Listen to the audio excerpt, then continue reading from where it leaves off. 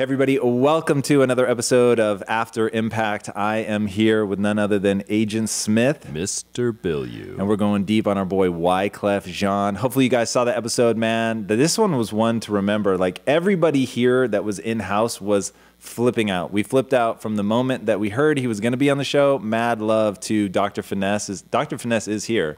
So hopefully Dr. Finesse, somewhere in the house, you hear my voice.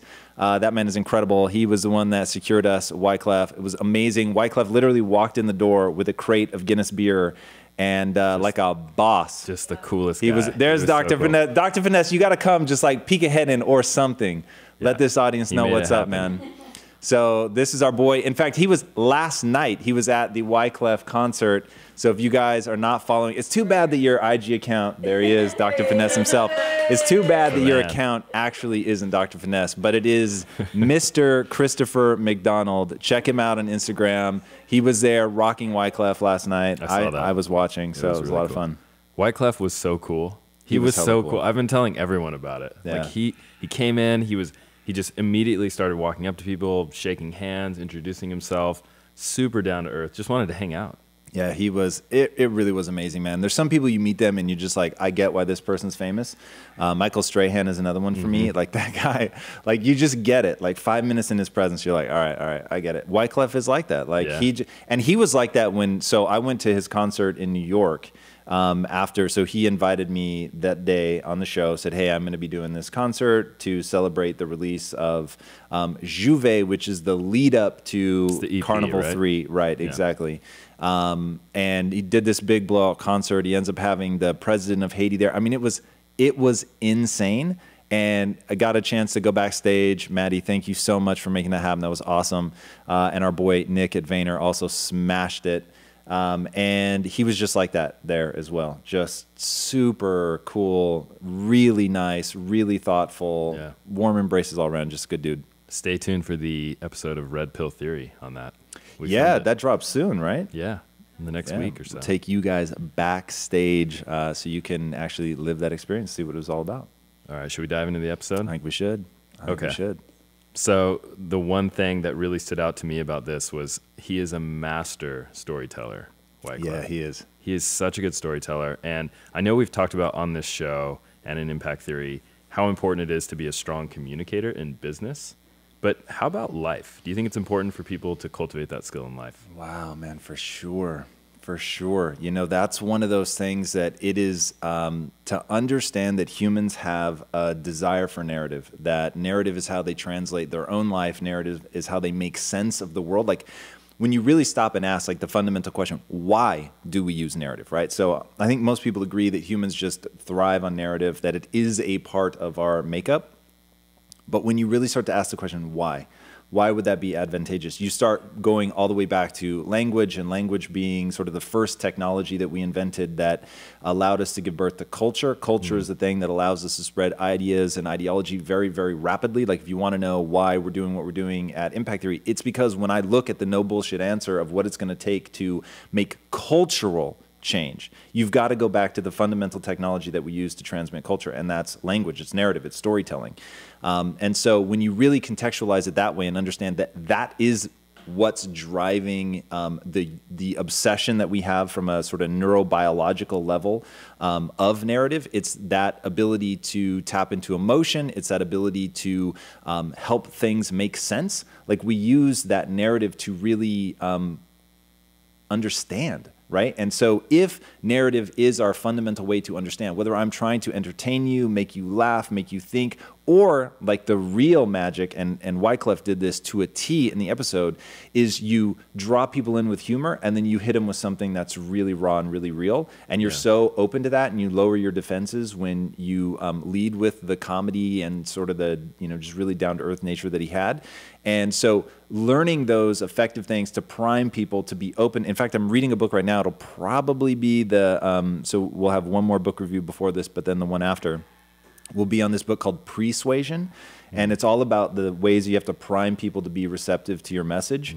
And if you really understand communication and you're a great storyteller, dude, you're just priming people. So yeah, that's a long way of saying I think that's a super critical skill to develop. Awesome. And so his story is super inspiring, obviously. I'm loving that Wookiee is like, she is locked She's going essentially crazy. in a dungeon, and it still sounds like she is in this room with us, and she's pissed about something. So Wyclef's story, I mean, it's the quintessential American dream, right? Coming from nothing, immigrant story, comes to the United States and really just builds his entire life off of grit, hard work, perseverance, all these things. So I was really struck by, man, this is such a great example. We talk about mindset on this show so much. This is such a great example of a growth mindset. How'd that hit you? Yeah, that was the thing that blew me away in the research. And I really had hoped he'd be able to talk about it, which he did, I mean, just in spades. Researching him, though, I was thinking, so many people today say that the American dream is dead and, that we just live in like this sort of dark time. Man, it just isn't true. And when you look at somebody like Wyclef, who, man, read his book Purpose, like it's crazy. So to recap, he's born in Haiti. His parents leave him behind when he's 1. So it's him and his little brother. They leave them behind. They go to America, and for almost 9 years, I think, he lives apart. Has no idea who his parents are. And so his aunt and grandmother who raised him would tell him, like, hey, this Christmas gift or whatever is from your parents.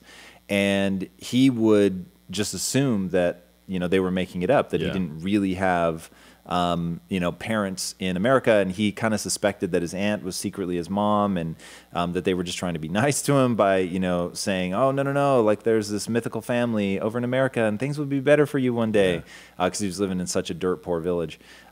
So that was really interesting. And so for him to start there, then come to America, grow up in the slums, and so go from, the rural village to the hard knock life of the projects that he was living in Brooklyn, and still not make excuses. Like, dude, like that stuff is my drug of choice. Like meeting people that have achieved at the highest level, that really started somewhere, just, total ground zero, and be able to build up and hopefully you've got some more questions on there specifically about like how we use music to do that. So I won't go into it now, but just wow, such a powerful tale. Definitely. Another thing about Wyclef is you can't really put him in a box, right? He's no question. So let's talk about eclecticism. Is that a word? Yeah, it's a word. Eclecticism? Yeah.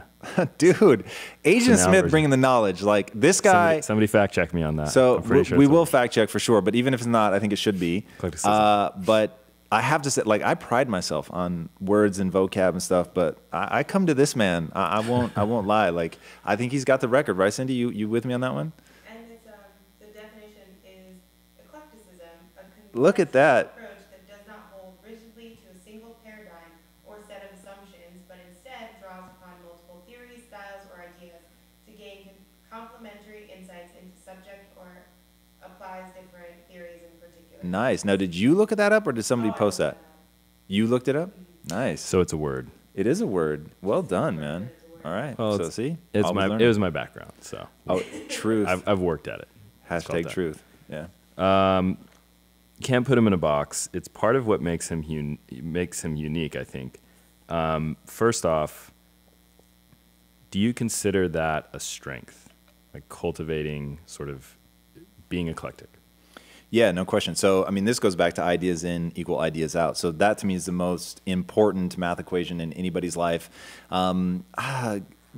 Are there unique thoughts left to be had? Probably. Like, I actually think there are, but people will try to, say, oh, there's nothing left. And I don't know if you guys know, the Unabomber, that was his beef. Did you know that? No. So the Unabomber, like, ends up trying to kill. The reason he was targeting university people is he thought, like, that there's this sweet spot of human intellect where it's really hard, but it's possible. And if something is too easy or too hard, then like it just doesn't give you that sense of being alive.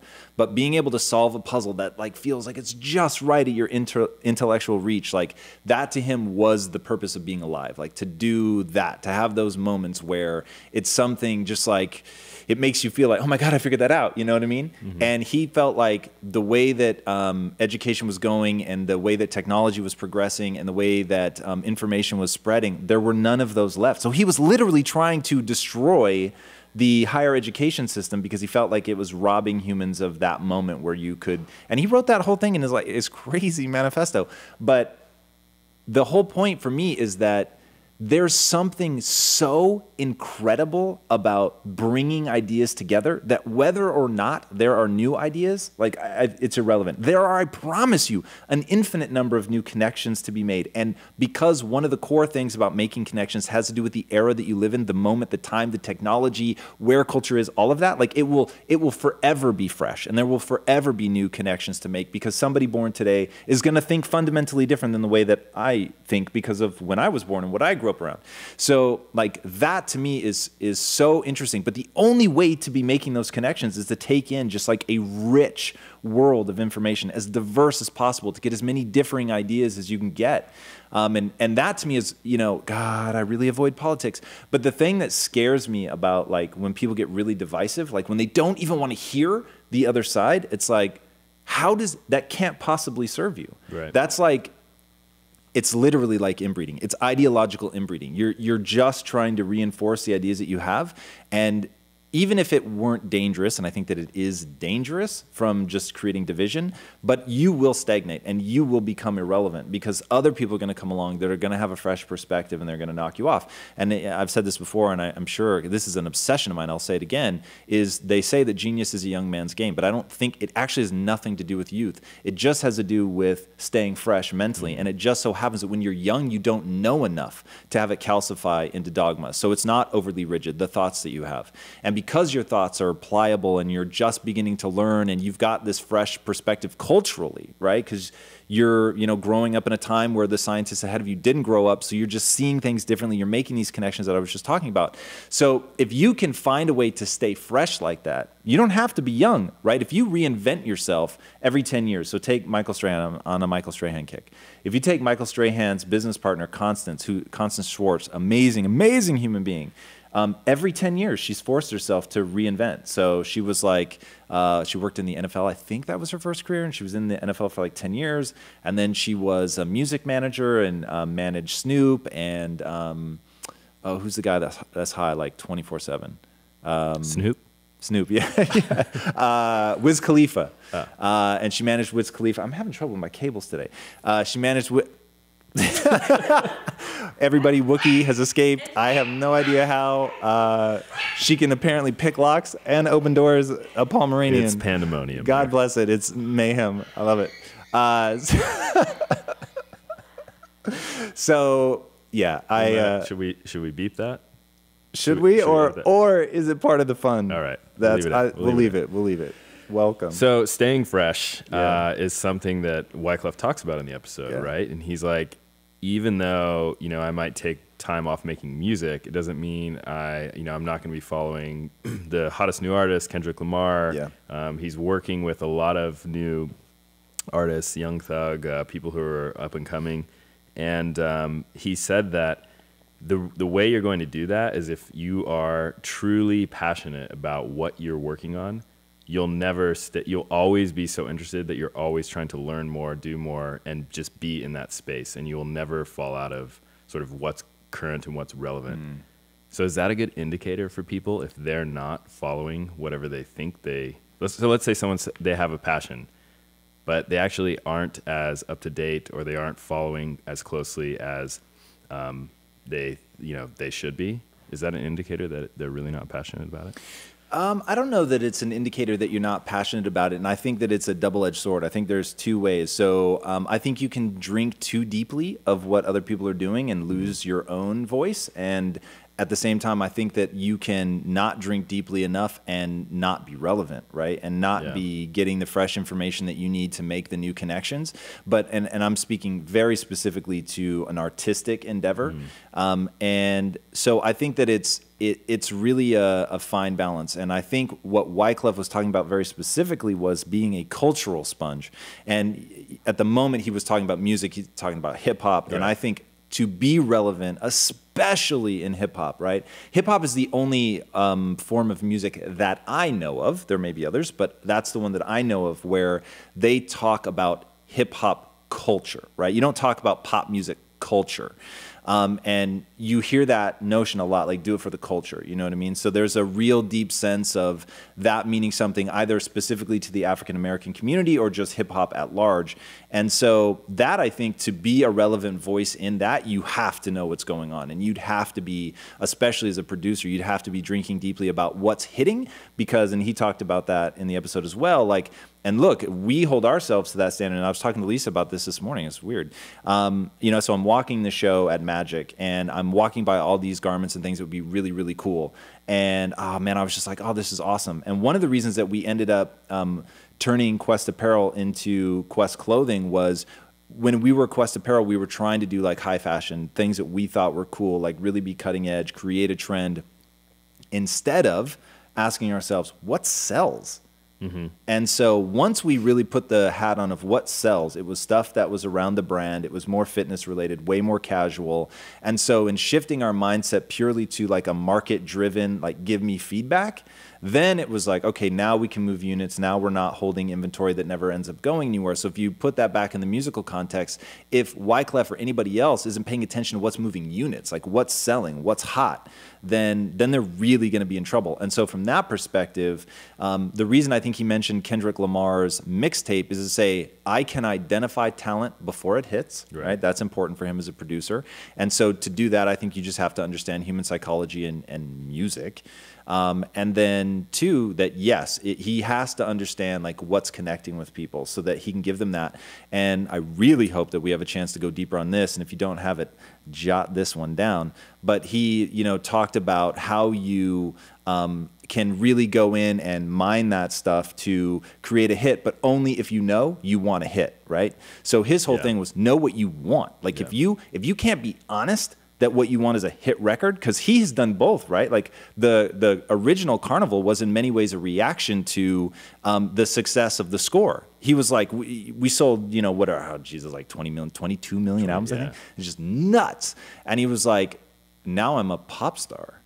And I don't want to be a pop star. I'm a musician, right? And I want to really go back to something that was super artistic. So the Carnival becomes his reaction to that. So that was him understanding himself. Like, here's what's important to me, musicality, right? And after the Carnival, he goes on to do a lot more producing work because he showed people, I'm about musicality, you know, going back to what you're saying about having eclectic interests, like being able to synthesize all that into a totally unique and different sound versus the score, which was expressly meant to be a hit.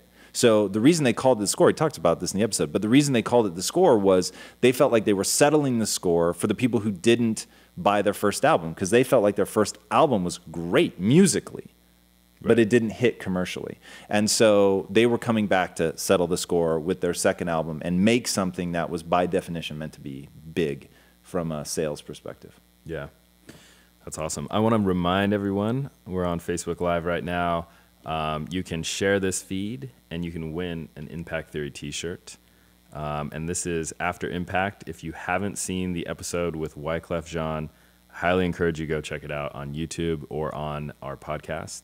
It launched on Tuesday, and the link is in the comments. Nice. Nice. While we're checking in with Facebook Live, do we have any questions yet? We do, actually. Let's hear it. This one comes from Michael Foster. So he says, I love the Our nuance boy, and Michael Foster. perspective from Wyclef. What is the best way to cultivate this mentality? So hit me up with the very beginning. I was too busy trying to recognize So Michael. He loves the no excuses perspective. No excuses, yeah. So what's the best way for him to cultivate this mentality? Or anyone for that? Yeah, so Question is, what's the best way to cultivate a no excuses mentality, which is something that Wyclef talks about in the episode. yeah, so this to me is a great question because it's so fundamental, so foundational. So here is the very simple truth of how you do this with anything. So how do I get more discipline? How do I stop making excuses? You start saying, I'm the type of person that doesn't make excuses. Period. Mic drop. That's it. Like, once you start saying that out loud, you cannot help. You either have to say, oh, I guess I am a person who makes excuses, and now at least you're being honest, or you actually stop making excuses. And when you say it, like, especially if there's close friends or a significant other who will, even if just to like put it back in your face, like even if they're trying to be mean about it, just reminding you that you said it. Oh, I thought you didn't make excuses.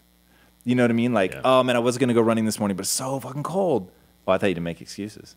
Then you're going to be like, oh yeah, I don't make excuses. I am going to go run. And for the first mile, you're going to do it like begrudgingly. You're going to be mad about it. You're going to be pissed that that person held you to that standard. But then it's going to start to be real. And you're going to start to think, wow, I actually went out and ran today. Like, even though it's super cold, I did it. Or, and there's neuroscience behind that too, right? Oh, dude, all manner of neuroscience. Yeah. So what you're dealing with is ultimately it comes down to myelination, right? So you're going to at the connection points between the neurons of identity and not making excuses, or even just the connections between the impulse to make an excuse and then switching your mindset over to not making excuse becomes a habit loop, right? So you're using the excuse as a trigger to remind yourself that your new created identity is that of somebody who doesn't make excuses. So the excuse becomes the trigger to not make excuses, which is like one of those beautiful things. It's another one that I use is every time I go to criticize somebody, I stop myself and think of a compliment. And that works on two levels. One, it's almost always better. Not always, because there are times where if something is a real deficiency, especially in the world of business, you have to make that known. But at the same time, it's normally better to lead with something that is authentic and real and positive, right? So to go from strength to help people, it's called the muscle on muscle technique. So, hey, there's this thing that you crush, you're amazing at this, and once we get this, where you're as good as you are there, then we're really going to be laughing. So that is usually a much more profound way to deliver criticism, and it also forces you to focus on that positive thing. So now you're just in a positive frame of mind, you're thinking of that person in a positive way, and then from there you can have a bit more sobriety. Awesome, great question. I got another one here. So Wyclef talks about the importance of knowing music theory in addition to knowing the latest technology in music in order to always be relevant, right? So is there an equivalent in business to knowing music theory? Yeah. And the most obvious one is psychology. If you don't understand people and you're trying to sell to people, like you're just dead in the water.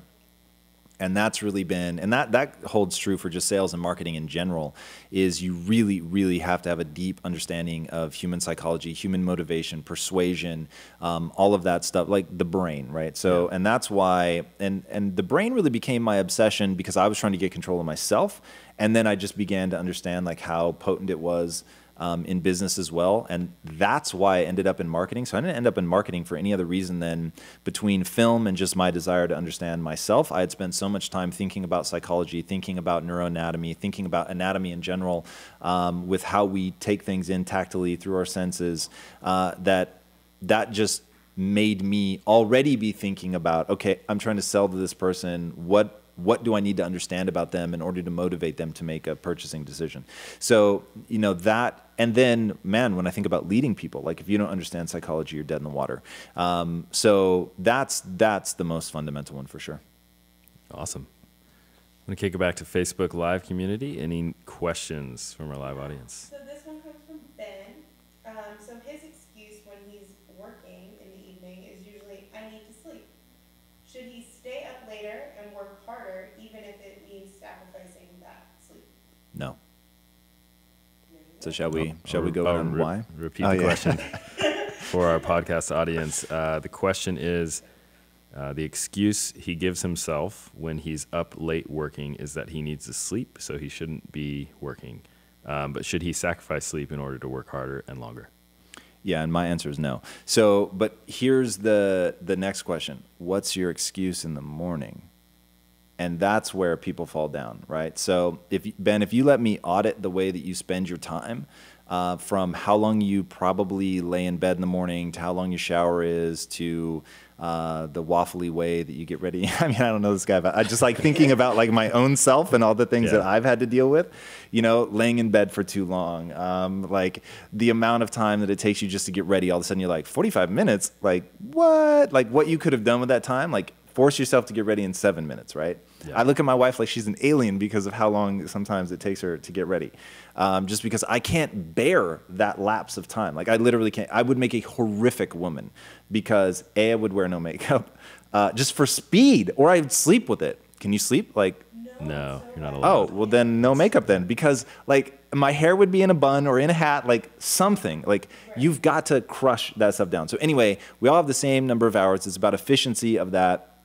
I think sleep is a huge thing. If you've got a deadline or something, look, of course, like it's all got to be, what are your goals, mandate. But one of my goals is to actually enjoy my life. And I find being tired all the time a unique form of misery. Like that is, there's a ring of hell where all they do is make you not get sleep, right? Like, and think about the military and what they do in the Marines, or sorry, Navy SEALs. Sleep deprivation. It's the first thing you do. Like, if you want to really mess with somebody, deprive them of sleep. And you're not going to be as effective at whatever you're doing if you're chronically fatigued. So that to me is just like, let's rule that out. So I get as much sleep as I need. I don't set an alarm. You have to like stop setting alarm. And there will probably be weeks or maybe even a month or more where you sleep so much you think, Tom's crazy, I can't keep doing this.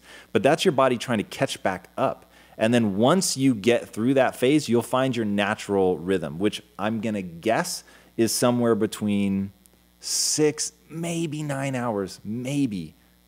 But even if it's 9 hours, like your brain will be functioning optimally. And at that point, like you're just going to make better use of the time that you have.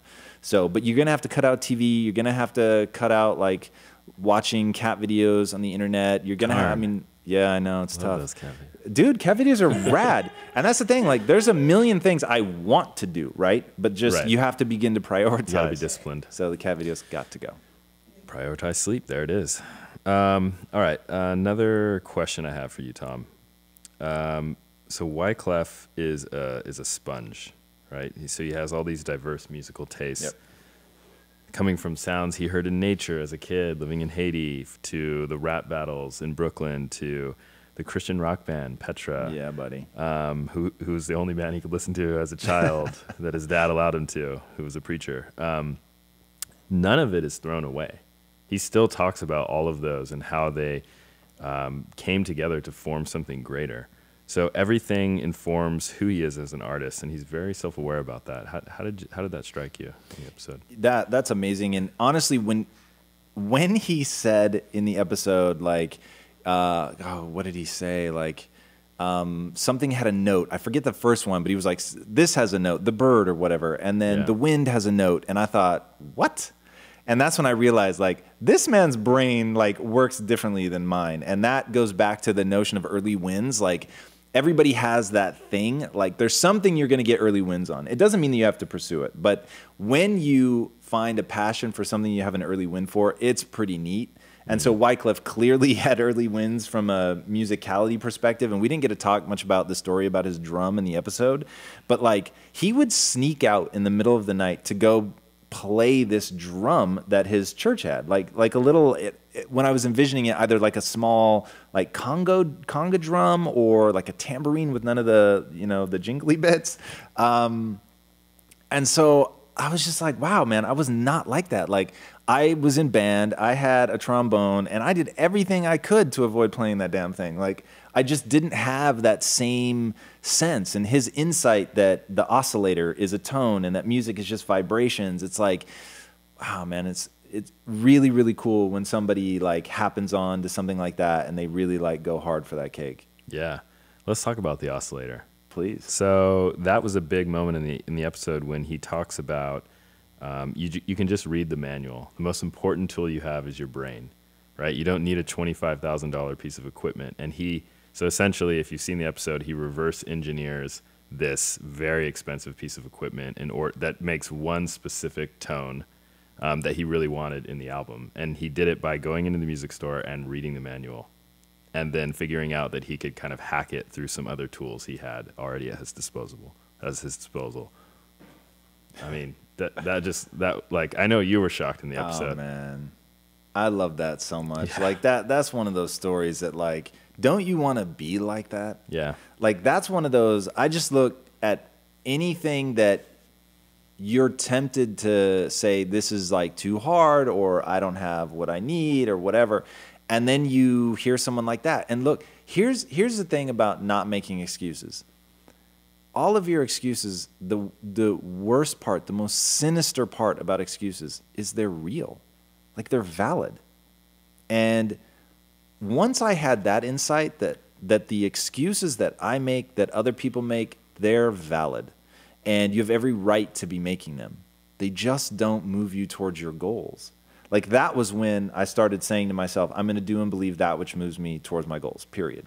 And at the end of the day, the way that, so you were asking, like, is there a fundamental thing in business like learning music theory? And the answer is psychology. At the end of the day, the only thing humans respond to is extraordinary performance.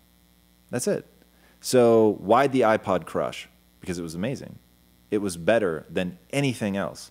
Their marketing campaign was better than anything else. And when I say better, because from a bits and bytes standpoint, it wasn't, but it made me feel something that the other products didn't. And that's what we judge it by. That is better. Better meaning I got more value exchange out of my dollars than I would have gotten from anything else. Not necessarily that empirically speaking, it is better from a features and benefits standpoint, that I have received more value from my purchase than I would have with something else. And so that comes down to psychology. That comes down to really understanding that. And so once you get that, that's the only thing humans respond to is extraordinary performance. Then how do your excuses help? Because it's only going to be somebody like Wyclef who says, okay, I may not have access to that, but I can't give you my album and say, hey, look, I couldn't afford the $25,000 piece of equipment, you know, whatever. Like right now, if you're trying to make music right now, you're going up against DJ Khaled, right? Let me walk you into his recording studio. It's better than yours. And like from a dollars and cents standpoint, and the artists that he has access to, they're better than yours, right? Like all of that. But you still have to win. Like you have to win. You have to beat him at that. You have to be better. You have to find an angle that he doesn't have. You have to out hustle him. And that, like, if you don't know the story about Jay-Z, he used to literally stalk LL Cool J. Do you know why? No, I don't. Because he wanted to rap battle him. And he knew if I can, LL Cool J was the biggest guy, had the best contract in rap music. And he said, I'm better than him. And if I can, like, track him down, he would literally, they would pull up to him exiting out of the back of a club. They'd hit him in the parking lot just trying to show like a few insiders in the world of hip hop that this guy could be as good, if not better, than LL Cool J.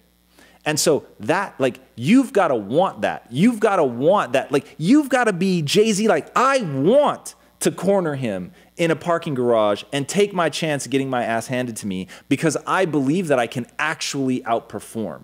Right? Not outmarket, outperform.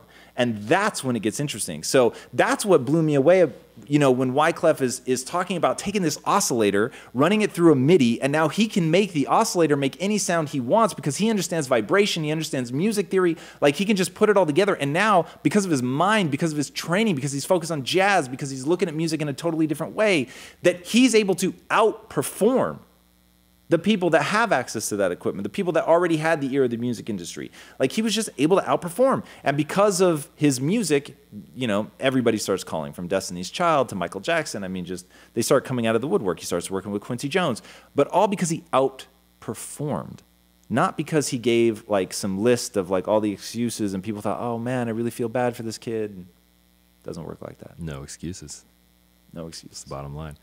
All right, I want to remind everyone we are on Facebook Live. We are doing After Impact. This is a show where Tom and I sit down and go deep into the episode of Impact Theory for this week, which was Wyclef Jean. You can check it in the comments if you haven't seen it yet. Highly recommend it. It's awesome. We're doing some giveaways. You can share this live feed for a chance to win an Impact Theory t-shirt. And then I also want to do something else. I want to ask people, and this is a bit of a sidestep here, but we have another content series called Impact Books. Tom reviews books that are meaningful to him, that have changed his life in some way. So I want to ask the audience, what do you think Tom should review next? Drop a link into the comments. This can either be from his reading list, the top 25 books, or it can be from something that you've read and think that Tom should check out as well. We want to hear what you guys think. Nice. Do like that, and you can win a book from the reading list. Yeah. Cool. Any questions from Facebook Live? Cindy. So this question comes from Jumaine.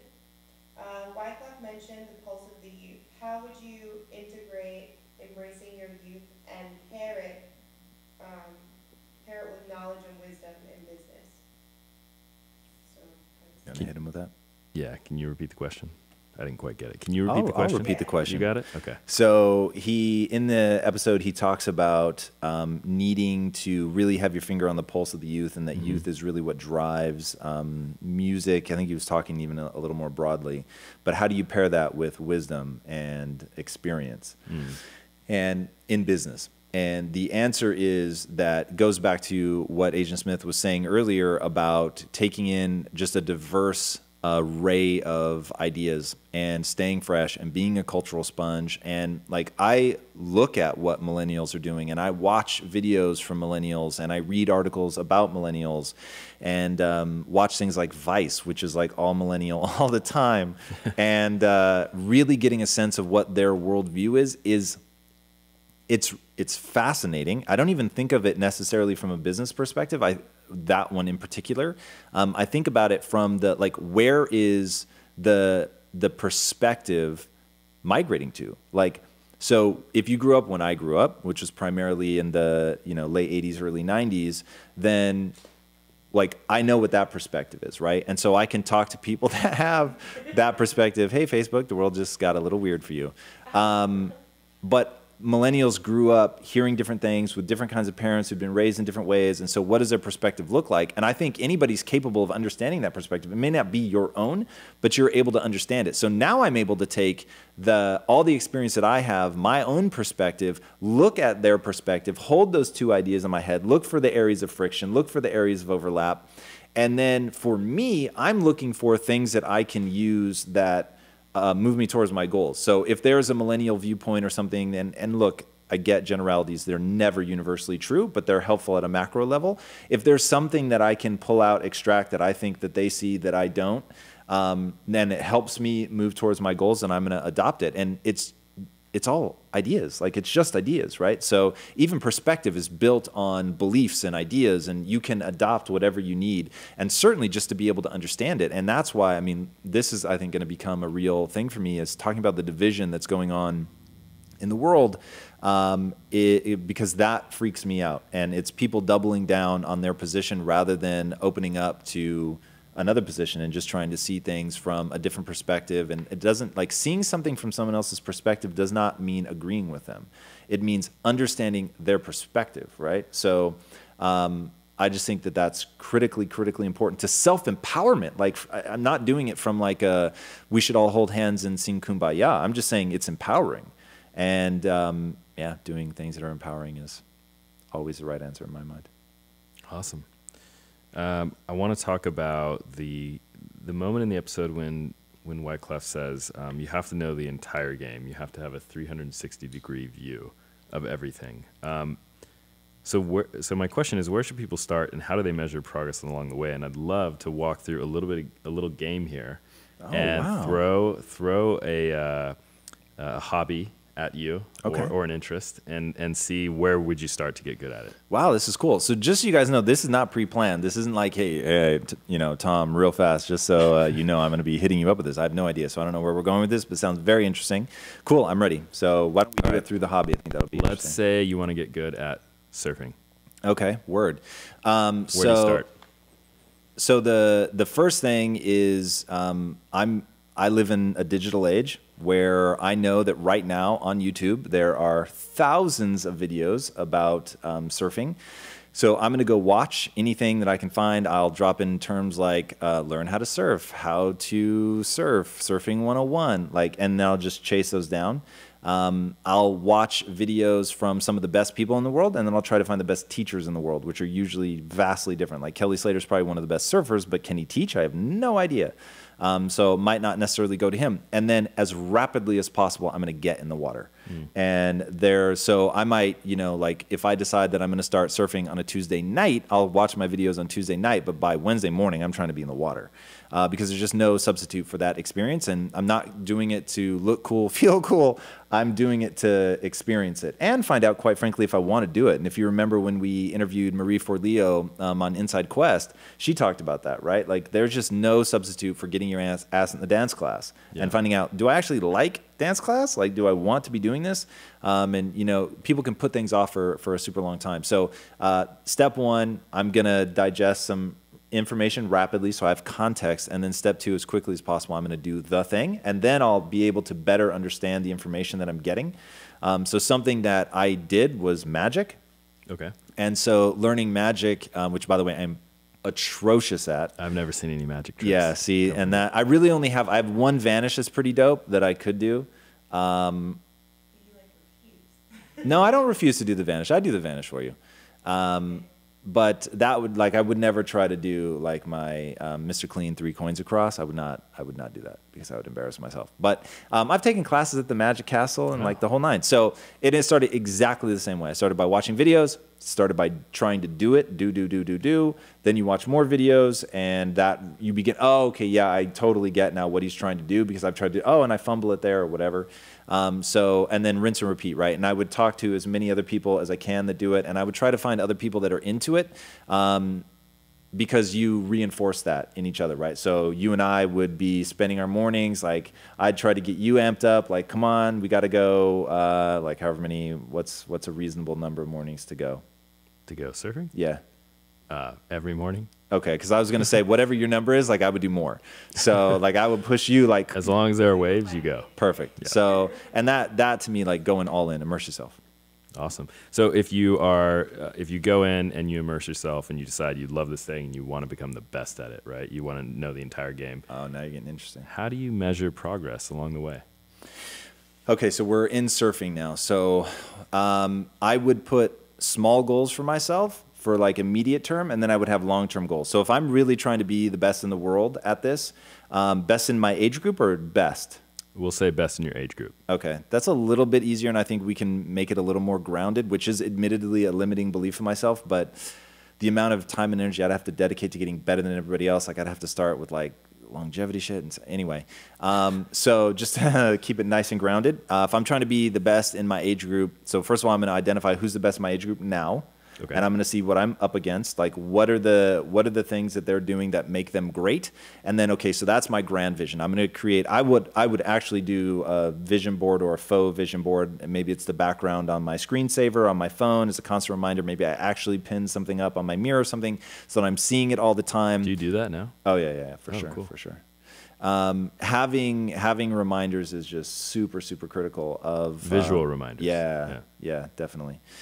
So that's super important. And so having that, something that's going to cue me of what I'm trying to accomplish. And then also, I pick like something that I'm chasing. Like I won't tell you who, but there are, on my phone right now, as I track the metrics that are important to us here, there are people outside this company that have similar metrics that I can view, and I obsessively check us against them.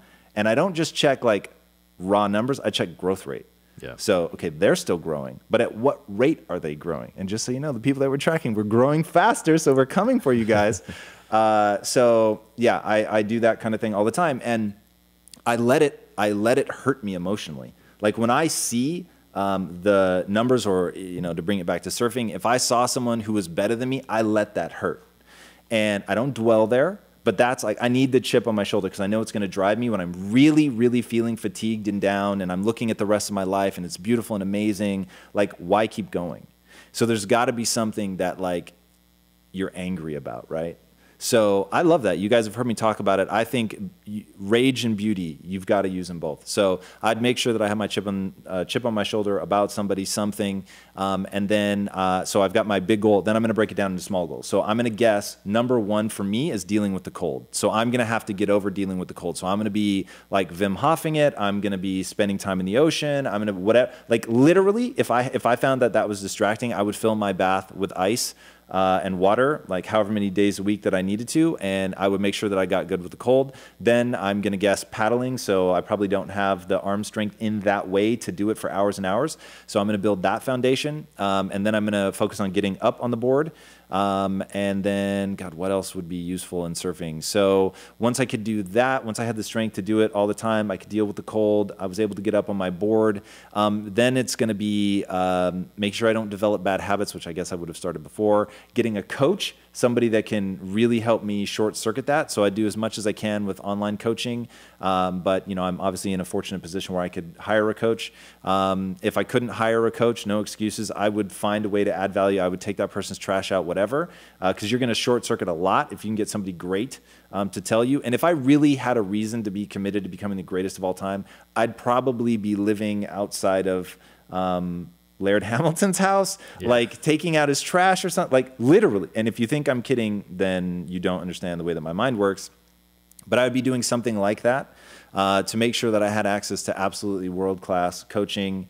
It would disrupt my whole life, which is what it would take, right? Humans only respond to extraordinary performance. So I could keep going, but I think you get the gist. Would you have a timeline? Would you map all this out? Yeah, I would have goals. But one thing I know about timelines, you almost never hit them. But I think the one thing, and you guys can attest to this or not, but I think the one thing that winds people up about me is I set such fucking aggressive timelines. But that's important to me. So you guys know. My lazy goal is our ecosystem's 100,000 by the end of the year, but my real goal is 500,000. It's a lazy goal, the first one. Yeah, so that's aggressive timelines. So if you fail, at least you fail big. Yeah, in a way that you still get at least to a certain point. Right? Those are great words, but that isn't why I do it, and that's what people will tell you. And that's a good way to get. Will you let me say lesser mortals? Sure. Okay, that's a good way to get lesser mortals motivated, but that isn't why I do it. The reason that I do it is if you want to 10x your performance, not 10% improvement, but truly 10x, you have to think in a fundamentally different way. Yeah. And everyone thinks linear in the beginning, and you have to think exponentially. So that's why, as I was really sitting here thinking about it, I have to move to Hawaii and live with Laird Hamilton. That's just I don't see any other way around it. He's a stand-in for or Laird Hamilton or some other great, you know what I mean? But you're totally dedicating yourself to that, and that's you would have to, and that's why it's a big switch, right? You got to be careful what you throw yourself at, but don't half-ass it. So if I wanted to be the greatest in the world in my age group, that's what it would take, and so that's what I would do. Thank you for playing along, dude. That was fun, man. All right, Facebook Live. Do we have any questions?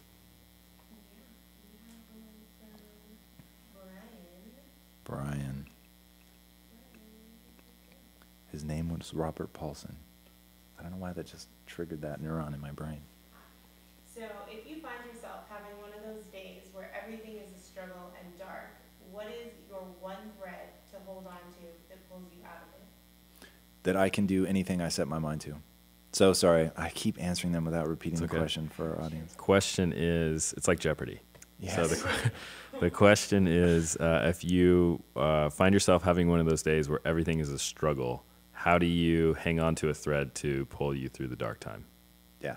And so that's my answer, that I can do anything I set my mind to. Once you realize that this is a game about learning, and stop looking at yourself as of right now today. And I think a lot of times people think this is sort of this is me. I'm me now, right? I wasn't me when I was a kid, but I'm me now, and me is somehow perpetual now for the rest of my life. So whatever I am now, maybe I didn't have a fixed mindset as a kid because I knew I was growing, but essentially I have a fixed mindset now because I believe that this is the peak of my evolution as a human being, and I just don't see it that way. So it's wow, my life sucks right now. Everything is bad. My relationship's falling apart. My business is falling apart. I'm broke. My family has disowned me. Even my dog doesn't like me, right? Okay. Now, this is actually how my mind works. I start going, okay, all of this is my fault. This is actually what I say in my head. All of this is my fault. That's amazingly good news, because that means that I'm entirely in control. I can start making different decisions, start gaining different skills, and I will get a different result. And then I would just work backwards. What's the most important one of those to fix first? Is it family? Is it the business? Is it my dog? And then you start getting new skills, acting differently, and getting a different result, period. And that is what I do every time that I'm going through a dark period. And honestly, it is so rare that I have a bad day. I'll have bad moments. Oh, for Swayze. But I have built so many mental mechanisms that they kick in, right? So when something horrific happens, it's I go through the same gyration as everybody else. Oh my God, it's all fun. Everything is crumbling down. And then I've just gotten good at shortening that time period. So you may look at me from the outside and think that it didn't even register, right? Because I've worked to, I mean, depending on the scope, I've worked to get that to the point where minor stuff doesn't even register on my face. Catastrophic stuff is, you know, let's say a 20-minute deal with the situation and then cool, I'm ready to go. And that doesn't mean that I don't have to keep processing, you know, I mean, I may be processing for a month, 2 months, but I'm not stuck. I'm not in a rut. And that's important. So, you know, I may, like, the reason I say I don't have a bad day is I'll bounce in and out of positivity, even on day one, on ground zero. I'm doing the things mentally to get myself focused and moving forward. And does that play into cultivating that sense of perspective in the long term, or do you use a different process for that? Yeah, I'm not really thinking necessarily so long term. In that moment, I'm relying on all of my mantras, for lack of a better word, so I can learn anything I put my mind to. All of this is my fault. And so I say all of those things to regain a sense of that I'm in control and that I can change. So it's not permanent. And I think that's the important part. Like and another one, this too shall pass. Like no matter how emotionally devastating, I just know this will pass. Like this will pass. So, you know, the loss of a loved one, which when it please don't think this is me cheapening it. It's just, so I've lost grandparents, but honestly, like nothing hit me like losing my first dog that Lisa and I had. He was like our son. And so when he died, it was devastating. And I did not expect to be hit emotionally at all. Mm-hmm. And I was super flippant about it because he had like really, really bad health problems and had a heart condition. And so it was just like, I always knew we were on borrowed time with him. And so I would make light of it and I would joke about it before he passed away and thinking like, I'm just not like emotional like that. And so I'll be fine. And then when it happened, I was like, dude, this is brutal. Like I could get emotional right now. This is what, 2+ years later, if I let myself. And even then I was like, this will pass. Like the crushing sort of sense of loss will pass. And it does. It always does. I mean, it's just the human condition. And do you refer back to previous experiences in order to remind yourself that this will pass? You know, it's funny. I do now because I've had enough sort of big knocks. But when I first started, because it's a Buddhist concept. And so when I first read it as a Buddhist concept, it really stuck in my mind. But then I didn't have enough sort of big losses to really think about it that way. So it really was just, I accept that really wise people have like banked their chips on this. You know, my whole thing is you have to open yourself up to being changed. So when you read This Too Shall Pass and you don't have some sentiment in your own life that already echoes that, you have to open yourself to being changed by that. And so I opened myself to being changed by that. I took it on. And so then it was there for me in those moments of tremendous loss when I was totally unprepared. Yeah. That's great. Do we have any other questions from Facebook Live before we wrap up today?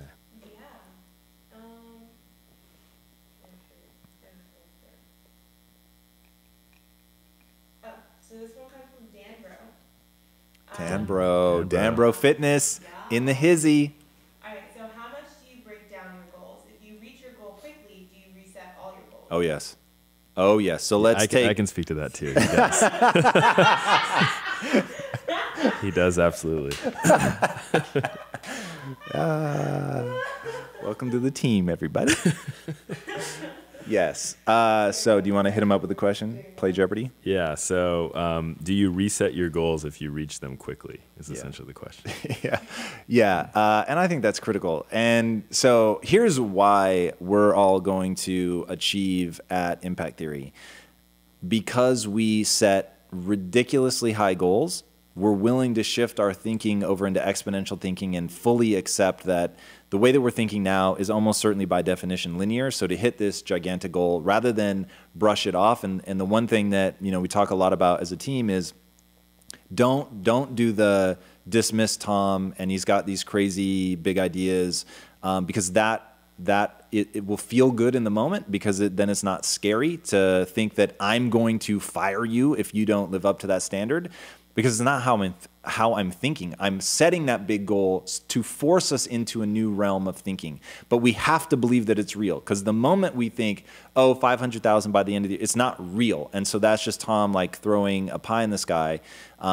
and we didn't start there. So let me walk you through what we actually did. So when we started, we said we're going to have the ecosystem at 100,000 by the end of the year. Now, internally, I didn't want that number because that number isn't exciting to me, because when I project out and I think about how many people we're helping, the likelihood that we're making significant revenue, the likelihood that we're able to do the things that we want to do if we're at 100,000, like it's low.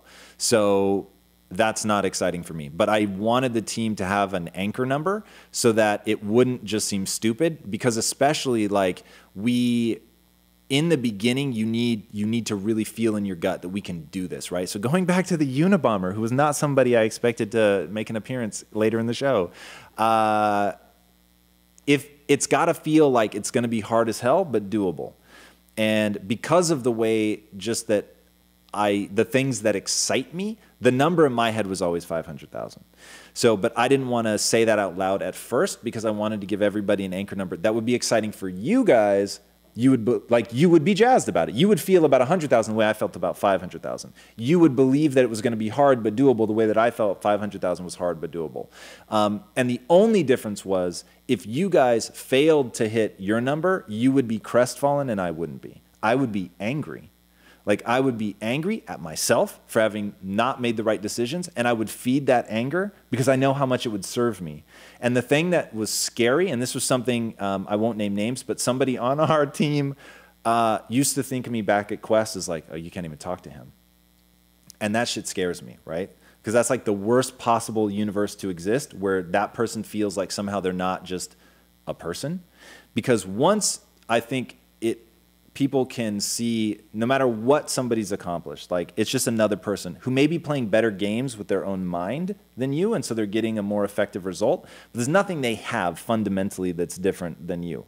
And so what I'm trying to do is, the anger I know will scare people, and that's why I brought up me, people thinking, oh my God, like he's like this scary, intimidating figure. So if they saw me get angry, it was paralyzing, because they were just waiting for me to swing that anger at them. And so there's nothing more hateful than feeling like your job is tenuous. Like, there's nothing more hateful. And one of the reasons that people want to start their own company is not because they're going to be good at it. It's not even because they want to run the company. They probably don't even know what that entails. It's actually more terrifying when it's your company, because then, yeah, it's just, we can go into that some other time, but it's all on you, right? So, right. But what they want is to feel like they can't be fired. And there's like, that's so nice. That feels so good. And that is a huge driver for me. I would actually rather feel like if I fuck up, I lose everything, but it's all on me, than to feel like someone could fire me. Right? I mean, you guys know that. It's such a shitty feeling. So people don't want to. So I'm so cautious with my anger, because for me, I'm never angry and out of control. Okay? Anger is a tool. It's something that I use. It's like anything. If you focus on it, it's real. So for those moments, man, I'm feeling the anger. I'm not faking it, right? I'm feeling the anger, but I'm allowing myself to feel it. I'm using it as a tool. It's like wielding a flaming stick, right? Yes, you could burn everything down with it, or you could just set it down, put some sand on it, and it's out. As long as you know that you're in control of that, now it's a powerful tool. So that's how I think about anger. So for me, if we miss 100,000, I will fucking chew through the walls. Right? Because we will just have failed so catastrophically. I believe it. So if we miss 500,000, which by the way, we almost certainly will. Like, I know that, but it forces me to go, the one thing I won't tolerate of myself is that at the end of the year, if I look back and say, we didn't hit this number because I didn't take it seriously and I didn't force myself to really like change my thinking, then I'd really be upset with myself, because that's just, I mean, that's like making excuses. That's the same way I think about it. But if we go all out and we did everything we could and we really tried to crush it and we miss it, yeah, fine. I might still use a little bit of anger, frustration to make sure that like I kick into an even higher gear, but it's very different than being disappointed in myself. I may be disappointed in the results, but I won't be disappointed in myself. So, and that's what, I really want everybody here to understand is, like, we should all want that. right? And so like, let's just do everything we can to hit that number and understand that none of us are we're going to judge each other by how we thought, like what our thought process was, how much ownership we all took, how hard we worked. But none of us are going to like be pissed if we miss our number, but feel like, dude, everybody left it on the court. And likewise, if you guys check out at month 7 because we hit the 100,000, which we almost certainly will at the rate that we're growing, be way ahead of our schedule and go, but we hit it, dude. Why is he still like, why is he pushing harder? We said it was 100,000. Like, what's going on? Like, and we all just want to kick back and, you know, have a brew. It's like, that's a fundamental misunderstanding of what we're trying to do. So it's like, once people can get their minds around your life, I don't care if you're employed by somebody else, your life is yours. And if hitting that goal makes you want to retire, even for the next 6 months, then you haven't found your passion yet. You're not doing what you were meant to do. You're not following your bliss, right? And that's why it's so easy for me to get angry or frustrated, because I know what I'm trying to do, and I want to be challenged, and I want to find LL Cool J in a parking lot and rap battle. Like, that's what I want. Like, I want to keep pushing. I want to put in an extraordinary performance, and I want to be capable of it. So I'll learn whatever lessons I have to learn, but until I'm capable of that extraordinary performance, I won't relax. No way. So goals are important, but they're not an endpoint. They're just a guide on your longer journey toward greatness. Yeah, I wouldn't even say it's a guide, man. It's a cattle prod. Yeah.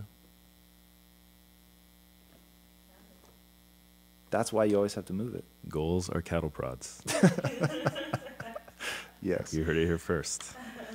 All right, everybody.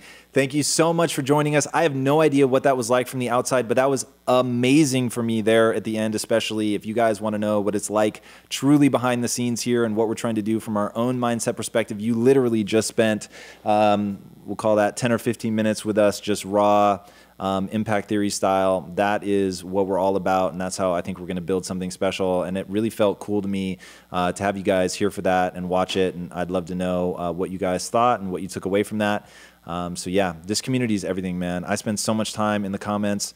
I hope that you guys are there and engaged, and yeah, it's just amazing. And for those that wonder, it really is me. I really am the one commenting. I write the content.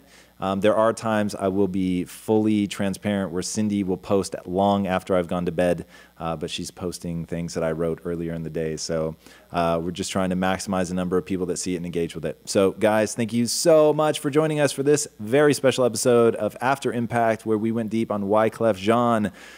And until next time, my friends, be legendary. Take care. Peace out.